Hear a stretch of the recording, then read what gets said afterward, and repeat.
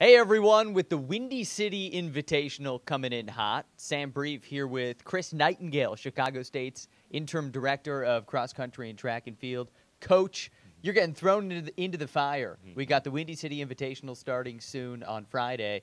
What does this mean to you, this opportunity? This is an incredible opportunity. This is a position that I've always wanted to be in. I've never expected it to happen so soon, but I'm born in Chicago, raised in Chicago, so the success of this program is personal to me. So I really take it very personal, and I'm extremely excited to be here. Being a Chicago guy and hosting an event at Gately, great Chicago venue with the Chicago State across your chest, titled the Windy City Invitational. There's a lot of Chicago here and Chicago area schools coming in. So when you look at this, what does the Chicago aspect of it mean? And people don't realize how beneficial Gately is to us. In the city of Chicago, we've never had a facility like this. And so we can use this as a recruiting tool. We can bring recruits out. We can bring local friends and family out. So we're really expecting to get this place packed and get it loud, have some really raucous crowd, some really good energy out about not only Gately, but the Chicago State Track and Field program. I know you're heading out to practice in a few minutes, and you're going to keep getting a better idea of who's going to be running and the different events. But why don't you give the Cougar fans a little bit of an idea as to who some of those top performers they should look out to are? Oh, so this season we have a really good team. So we actually have, on the women's side, we have our school record holder, Tiffany Mack. She opted out of the COVID year, and she's returning this year, and she's looking very strong, looking very focused and determined, really to improve on her school record mark. We have a highly touted freshman class. We have Miana Harden. She's a freshman who's in her high school year. She's already run close to our school records. So our women's side is looking very strong. Our men's side is looking very young and poised. We have some really good talent in.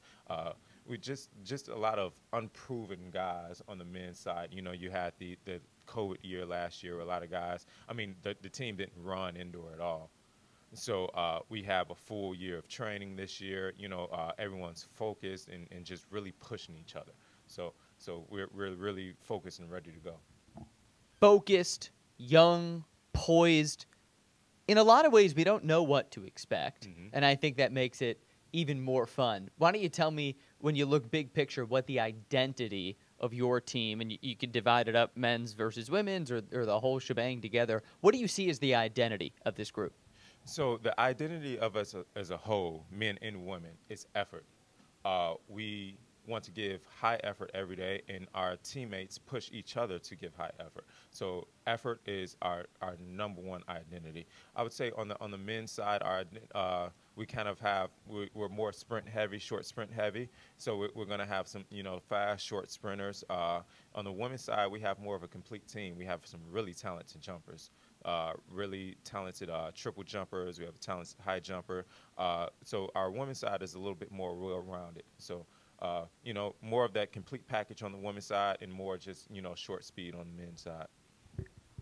I've asked a bunch of Chicago State coaches this. I gotta hit you with the same thing. It's like you're christening, for crying out loud. Tell me, if you had to pick a type of food to describe your team with, what food would you choose? Make me hungry. Oh, that's a tough one. That's a tough one. I would say, you know what? Being in Chicago, I would go with we are a deep dish pizza, but I would say that we are a uncooked deep dish pizza. We have all the ingredients. We're sitting ready to go into the oven. We have everything we need. We just got to get cooking. I like that. And the cooking process really begins on Friday when you actually get to go out there. Friday, we're going to get cooking. Oh, I like that. An uncooked deep dish pizza actually can be even better than a cooked one, because with an uncooked pizza, I see potential, right? I can roast it in the oven, low and slow. That's nice. Okay, an uncooked deep dish pizza. And we have our That's ingredients awesome. just laying there ready to go. Let's eat. That's Chris Nightengale. I'm Sam Brief, and remember, Friday, it's the Windy City Invitational hosted by Chicago State. Coach, appreciate you. Thank you.